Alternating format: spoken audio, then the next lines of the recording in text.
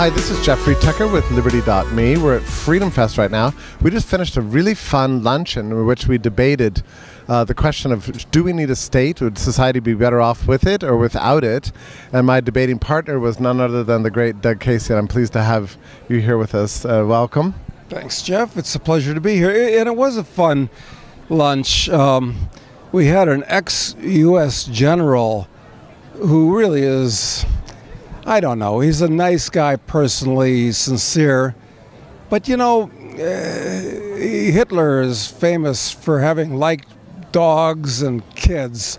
So the fact that somebody can be personable is not often an indicator of their philosophical beliefs. What did you think about his point concerning the Founding Fathers? That seemed to be really central in his view. Well, listen, the Founding Fathers were good for their time, but I'm of the opinion that the Constitution and the formation of the United States was actually a coup. It was a coup d'etat that overthrew a better system, which was those 13 independent colonies.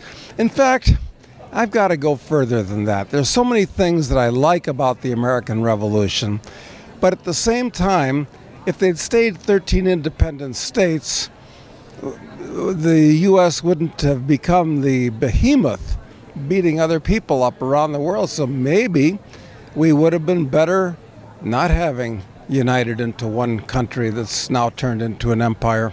And maybe without the revolution, things would have worked themselves out eventually, and we would have kicked out the colonial powers just by de facto, you think?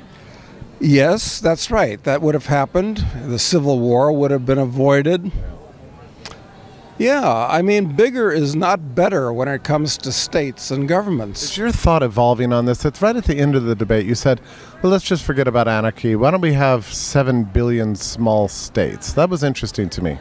Yes, if people like the idea of a state, what's the ideal number of states? Now in the world we have, it's a flexible number depending on how you define a state. There's about 225 states in the world.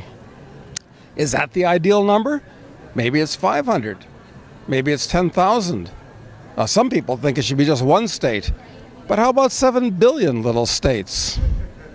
And you could migrate between them, and there would be a lot of competition between them. It's called private property.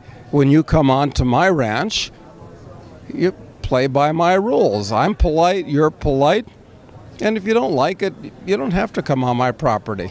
Mark Skousen immediately responded that that's a very inefficient system. We need a unitary large state to get rid of the inefficiencies associated with all these micro-jurisdictions.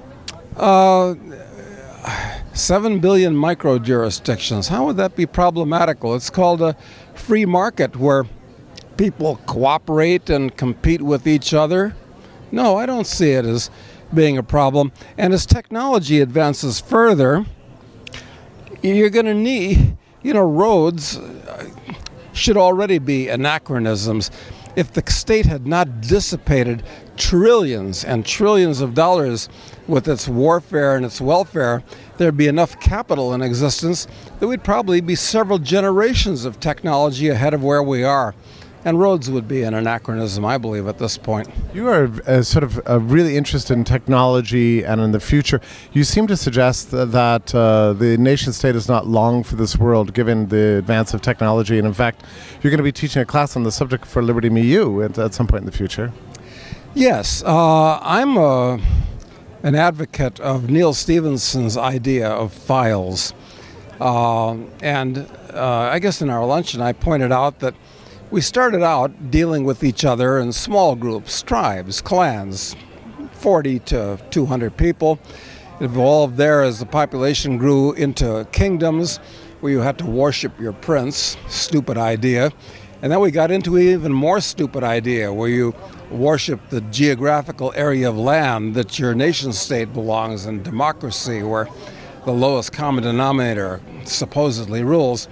But I think the next evolution is going to be that people will find their real countrymen through the internet, among other things, other technologies, and find that they have more in common with strange people all around the world than they do with the people that just accidentally happen to have been born within a geographical area.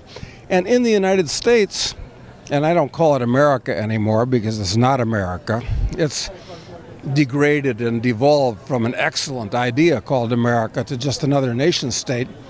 But I think that I don't have any particular loyalty to my fellow Americans, half of whom are dependent upon the government at this point directly, and therefore they're living off of me. They're actually my enemies. Some guy in Russia that shares my belief is my real friend, my real countryman.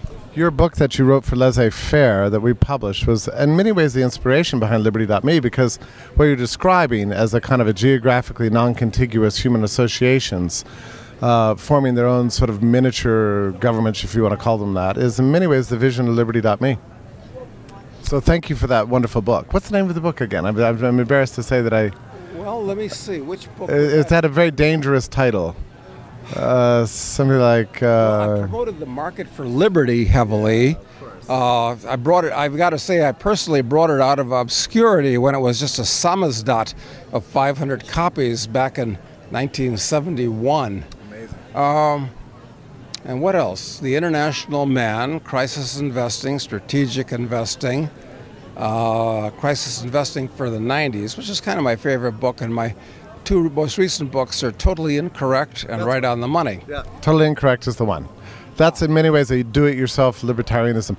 Now, you've been around a long time. Are you pleased at the growth of these ideas? What do you see at Freedomfest? You know, back when I found that I was an anarchist, which is to say, back in the early 70s, there weren't any anarchists around, and people thought you were... But now, even on the mainstream media, anarcho-capitalism is actually mentioned. So, and there are a lot of young people here, kids in their teens and 20s. So it's not just guys that have gray hair like me. So yeah, it's gratifying. So the good news is our movement is growing quickly. The bad news is that the states of the world are becoming extremely, what's the word when cancer gets out of control? Right? Metastasizing? Yes, they're metastasizing and getting worse rapidly. So it's a race. I don't know who's going to win the race. Well, these are the kinds of things we can discuss at your class. I very much appreciate your sitting down for me or standing up here with me with this interview, and it's wonderful to see you again. Well, thanks, Jeff. You're one of my favorite people anywhere. Thank you, Doug. Jeffrey Tucker, Liberty.me, Doug Casey. Thank you for joining us.